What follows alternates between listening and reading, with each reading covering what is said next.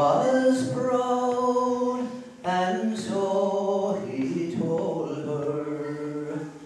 'Twas duty called him far away, where'er I roam, whate'er befalls me. You will not call to me in vain. One more word will bring me to you. We'll be the same as in the past. I loved you ever since I knew you, and will love you to the last. One day there came a letter with a passage page to go to the land of the Missouri. What's beyond you'll never know. So she had all her things together, and next morning at the dawn, a broken-hearted mother parted with for no refund. Many years that widow waited, till one morning at her door, a tender-hearted female passed me word in the clothes she wore, saying, "Mother, don't you know me? Sure, I've only caught a cold, but the scarlet spots upon her cheeks, a tragic story told. There's a graveyard in Tyrconnell, where the people at the age of 23, my character was taken, and I was sent to jail. My friends and parents laid their beg to get me out on bail. But the jury found me guilty. The clerk, he wrote it down for the breaking of this Union Bank. I was sent to Charlestown. I can see my poor old father standing at the bar, and my poor old mother tearing out her hair, tearing out her old grey locks as the tears came tumbling down. My son, what have you done to be sent to Charlestown? As I Talbot, out past the Comp, back near Listowel Abbey, up left to the Cross of the Wood, in across Dumnawan Bog, and down by Clonmac, and that was where I got to Listowel. So they built the road about 230 or 40 years ago now since it was built. And I was just thinking of the machinery that was there the last day and what it must have been like to build those roads on bushes and branches of trees and that, which was the way they did at that time. But I wrote a little verse one time as a compliment to a man that made an awful difference to road building and farming and all the rest, and that was John Settle Bamford. Clogger squeezed between the hill and sea. There nothing ever seemed to change since first beheld by man, where nature ruled the rule supreme, and none could change his plan. In stagnant pools and sluggish streams, the eels and frogs held court, while furze and briars and mighty clumps concealed the fox and stoat. Their rabbits of all sizes played and gambled in the sun, and buried deep in earthly banks as therefore bears had done. 'Twas not in men their duty shirked or quite ignored their call, just in famine Knockanure, their backs up to the wall. Being extinguished, they run down my face in tears. This heart of mine is breaking, it's pounding in my breast. Still everybody tells me, you know it's for the best. But today I lose my best friend, as I leave you both behind. Both you, my love, and Ireland will be always on my mind. I'm sitting by the window as the ship sails out to sea. The flashing lights of Tusker are my only company, and for a few brief moments we share our last farewell. Who knows how long 'twill be before I see her lights again.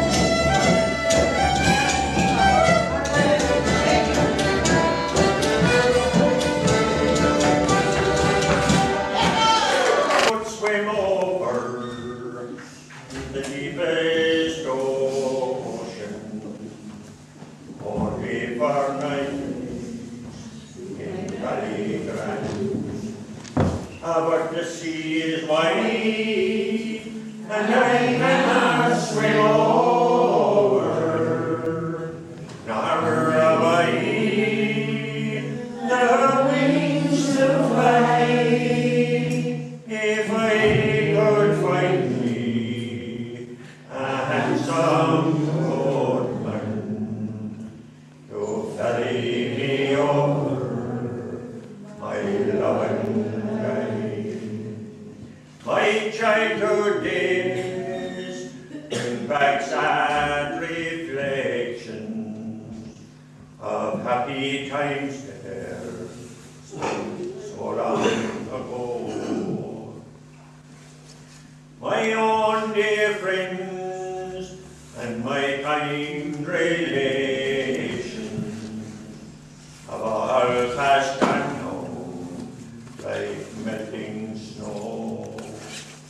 So I'll spend my days in this endless roving, soft is the grass, my bed is free, or to be back now in Carrickfergus on that long winding road down to the sea. Calling, my tongue I have taken you away.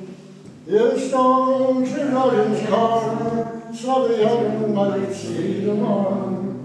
Now the prison ship lies waiting in the bay. Lord, I'm in the fields of Rattleby, where once we watched the small free birds fly. Our love was everywhere, we had dreams and songs to sing. So lonely on the fields of Rattleby. By a lonely prison wall, I heard young men calling. Nothing matters nearly when you're free. Against the famine and the crowd, I rebelled there and down. So lonely round the fields of Rattleby. Protest. To the hospital he sent me, though I didn't feel that bad. He arranged for them to give me every test that could be had. I was fluoroscoped and cystoscoped, my aging frame displayed.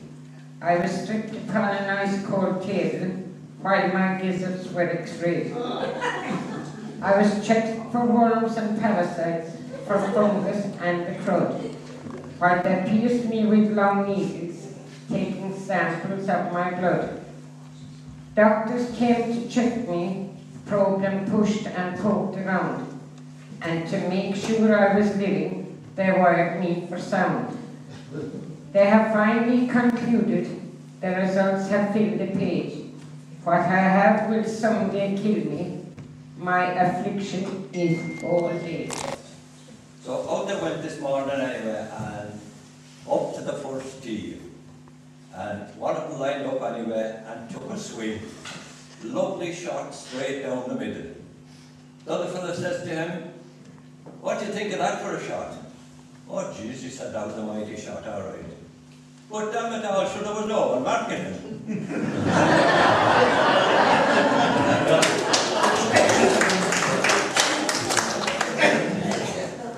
This is another little story now about old Mammy confirmed her suspicions. There was this little fella, Johnny, and he was a great young lad at school anyway. Finished up school and went off to college. And he did his 3 or 4 years at college anyway, and next thing he got a job with a company in Dublin that makes this black stuff that you can drink. So in no time at all he got himself a lovely 3-bedroom apartment looking across the river. And he thought, wouldn't it be nice now to invite the mammy up for a couple of days in Dublin? And this he did anyway, of course before any of the texting or any of this carry on, so he had to scribble a note. But anyway, she got the note and she was delighted. Off she went to Dublin anyway for 3 days, and Johnny met her at the railway station, of course, and brought her down to his new apartment. In she goes anyway, and inside in the sitting room, didn't she bump into this lovely girl? And she was kind of taken aback a bit because Johnny said nothing about a girlfriend or anything, you know. But it was all explained to her anyway that her name was Roisin and she was a student, and she was sharing the flat, the rent in the flat with Johnny. No fool Johnny, you know. But anyway, she had 3 great days in Dublin anyway, around the shops, museums and everywhere, and it was time for her to go off home anyway. So Johnny dropped her over to the station again, and off she went. A couple of days after, when she got this note from Johnny, is there any chance, she said, Roisin had a little tray that she used to have here in the sick room. Is there any chance you put it into your luggage by mistake? So she wrote back anyway. But Johnny, she said, I had a great couple of days in Dublin. But about the little tray, no, I didn't put it into my baggage at all, she said. But I left it, but if Noreen had slept in her own bed since I left, she'd have found the little tray where I left it for her. In your hand, in your hand. Are you going away with a word of farewell? Will there be not a trace left behind? I should have known you better, didn't mean to be unkind. You know that was lasting on my mind. You have reason of plenty growing. This I know, this I know. And the weeds have been steadily growing. Please don't go, please don't go. Are you going away with no word of farewell? Will there be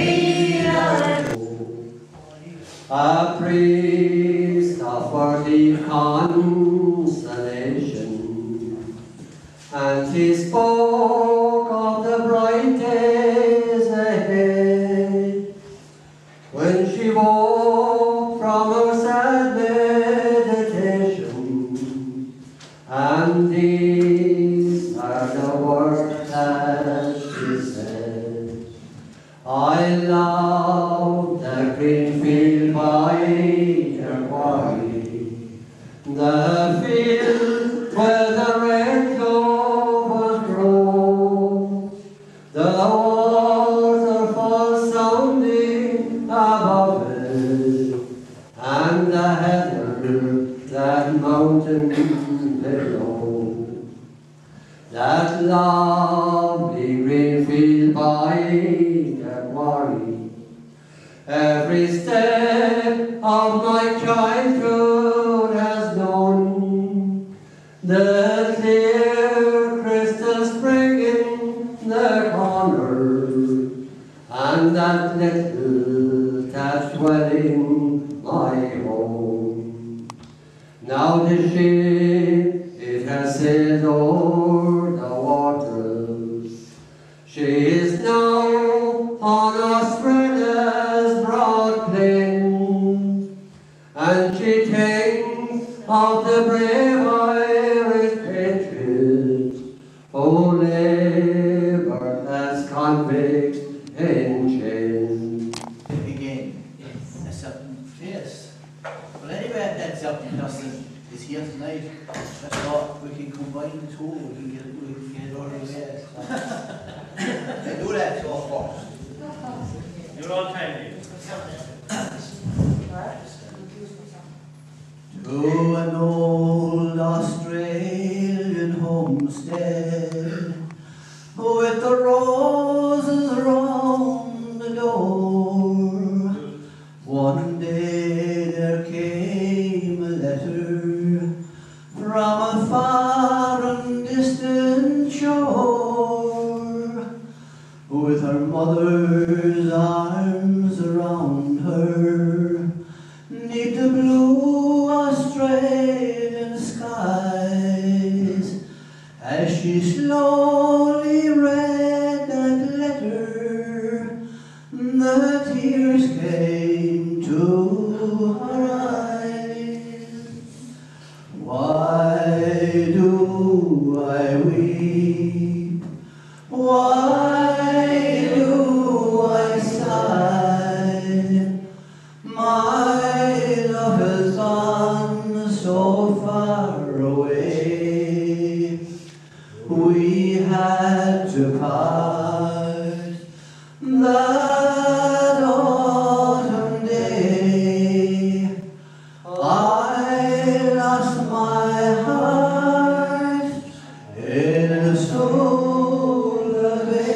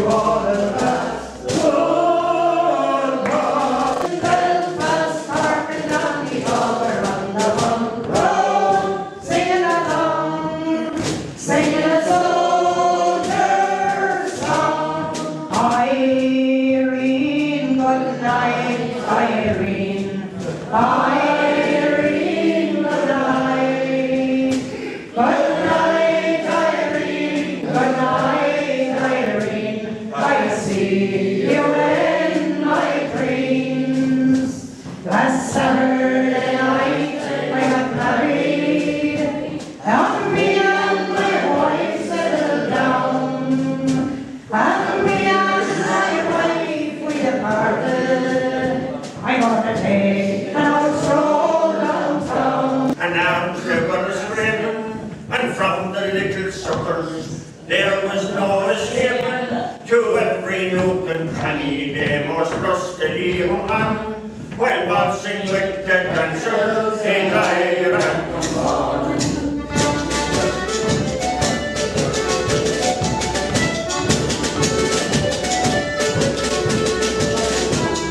Oh, Johnny was tearing, but Maggie was ecstatic.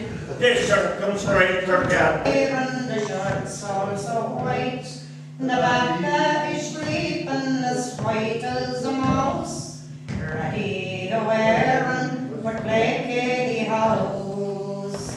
Saturday night when I was small, Saturday night was the best night of all. Starting the jelly, sleeping the peas, we all went our own jobs as busy as bees. Me mammy would wash all the old clothes in our ear. Fell away from me native home. You're gone with the tinkers all, but turn along the road to Rome. Oh, Sullivan's young, you won't stick it long when your belly will soon get slack. You'll be on the road with a mighty load and a toolbox on your back. I met Katie Coffee with her neck heavy behind and her back strapped on. She'd an old ash plant all in her hand for to drive the donkey on. Inquiring at every farmer's house all along the road that pass, to know where would you find an old pot to mend, and where would you swap an ass. There's a area, I swear, in the county Clare, in a place they call Stansellville, where my brother James had a rap of the hens was their mother they tried to kill. They loaded him up in an old lassie cart all along the road to pass. Oh, Your parks and your forests in the beautiful county of Meath. Oh, beautiful Meath, you're all that I need. Your rivers that flow with delight.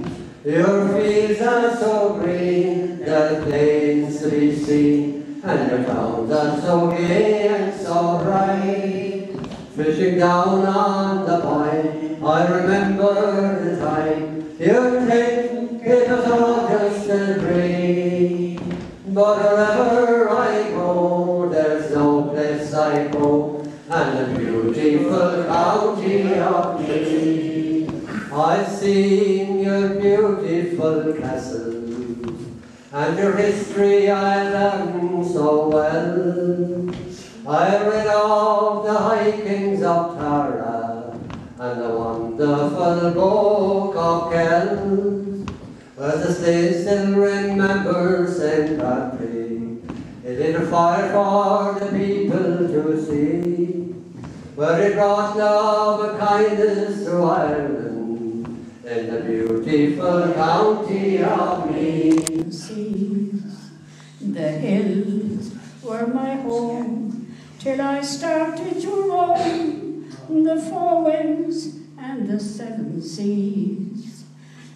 My love and I would sit and sigh till the moon grew pale. We vowed and said one day we'd wed in the church in the vale. But a train came to town and the stranger stepped down smiling so my love could see. He answered her smile, and then after a while, the only stranger there was me. The lights of London are far behind, and thoughts of homeland are fresh in my mind. Familiar places coming into view, I see my home now, and soon I'll see you. We'll talk to the old folks, they're getting on. Treat them to late nights and sing a few songs. We'll talk to the neighbors of life in the town. There's so much to tell them of days that are gone. But it's my homeland, the place I was born in.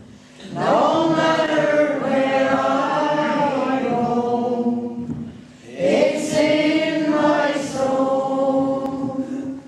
My feet may wander a thousand places, but my heart will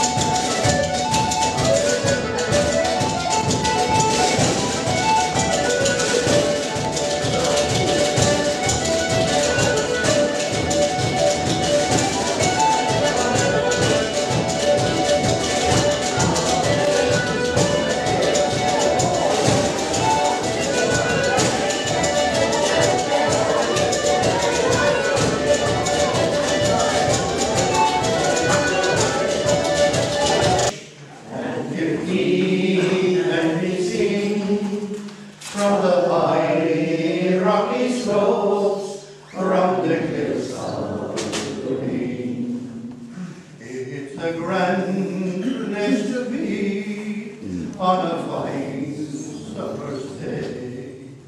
To view the white flowers that never decay, the hare and the pheasants are plain to be seen from the high rocky slopes, from the cliffs of Moyvane. Shard, basically there by the younger women, and the brown shard, and the reddish brown shard that you would see inside the Chinese. And the different ways those women had for wearing those shards. You had a bit that jolly woman, she had the shard thrown away back in her shoulders, and she'd give you go far around it. Then you to the writing room and the hard work for the neighbour. She had pulled out with putty over her face, nothing showing on the nose and the white of the eye. And the different use of those shards could be put in. Say if you were going in bed, the husband might say to the wife, I feel the cold. And complaining, she'd get up and throw the shawl down him, saying, oh, fine me, I get up to marry you. I'm so afraid. There was a wife I made a girl home from a ball night, it's no dance. And if they decided to sit down for a while, how handy it would be if the grass was wet. That did a man tell you one time there was so much fun getting her out of it. It was like taking the paper off a Christmas past.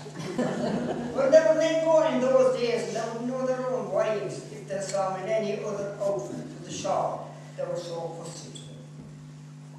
There was this man, Paddy Jack.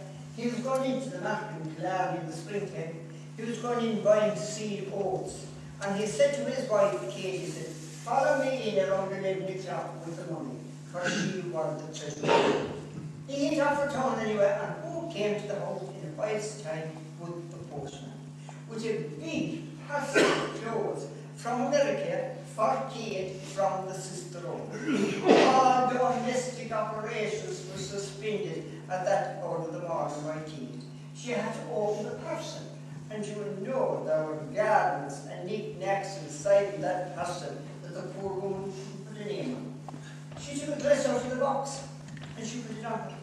Well, if there was one flower in that dress, there was 1,000. She'd be in great danger to go anywhere near a beehive with it. She took a coat out, I might be taking things at random out of the kind of a slaty blue coat that you takes before. And two big labyrinths of pockets that you could fit a peg and split into. And a pair of shoes, and the heels in those shoes were every bit as long as my finger and every bit as thin. She took her hat out of the box and she put it on her. And she looked like nothing with acres of netting going down over her face, with little navy blue dots in it, and we decided to take it from the chair. And Kate, God bless the woman, she was long and lanky enough, with the high heels rough around the moon. She had to bend down to see herself inside the door. And then she saw the tent. It was nearly 11 o'clock. So she took me so long to get into them. When will I be out of the building? Do you know, I think I'd go into town like this and not rise out of party. Long time since I not rise out of Oh, where are you going, oh my pretty maid? Oh, where are you going softly, I said. I'm going to my true love, who's waiting for me, down by the green bushes, where he loves to meet me. I will give you fine jewels and fine silken hose. I will buy you fine petticoats down to your toes. I will give you fine jewels, that's if you'll agree, for to leave your own true love and follow with me. I will none of your jewels or fine silken hose, for I am not so poor as to marry for clothes. But if you'll be constant, then I will agree to leave my own true love and follow thee. half-crown. The job is proved harder than people may think. The night we got married, sure I near slip a wink. The wife kept at me, called me a clown, said I'm doing nothing for the bloomin' half-crown. I'm a young married man and I'm tired of life, half kid and half crazy from this strap of a wife. If we haven't a family, 'tis me she will drown. Since the bloomin' thing started, I'm nearly half dead. Last night we broke down all the springs in the bed. Said she, it's no use, for I'm now 63. Oh, my dad, and says I, there's no half-crown for me.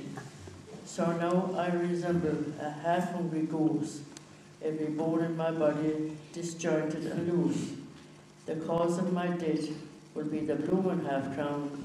So all the young fellows about to be wed, check your wife's age.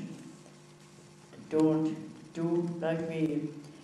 Have her tell you you're sorry now. Oh, white as the snow, the old sugar chairs all ran by the wall, and that old iron kettle sang welcome to all, and love dreams were dreams so sweet to fulfill, in that old rambling house at the foot of the hill. Now the chairs were back in as we sprang to our feet. Every year was alert to the musical beat. Such beautiful sound I can hear it once more as the hobnail contracted, the flag is on the floor. So sweet in our dreams, till we lived in the new, the reel and the set and the hornpipe too, and our faithful musicians who play with a will in that old rambling house at the foot of the hill.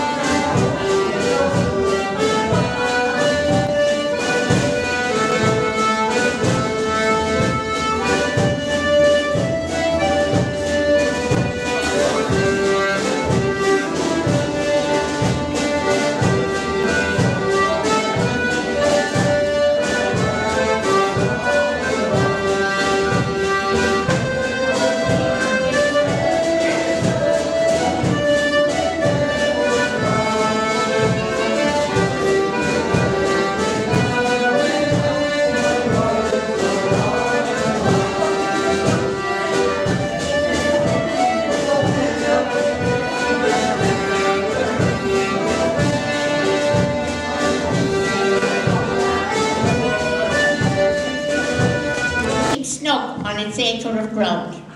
The roses bloom round the doorway, and the sparrows build in the thatch, and 'tis many a time I'm longing to be lifting that old home latch. Some day I will leave the city where the best of a man soon dies, and seek for the tender pity that broods in my native skies.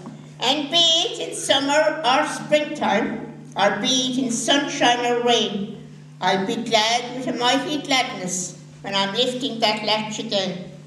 For what is the city's luring, the calling of streets or flats, when a wind from the hills of West Limerick is blowing across your heart? And where can one find contentment in this world of striving men, when a silver-haired mother in Ireland is praying you back home again?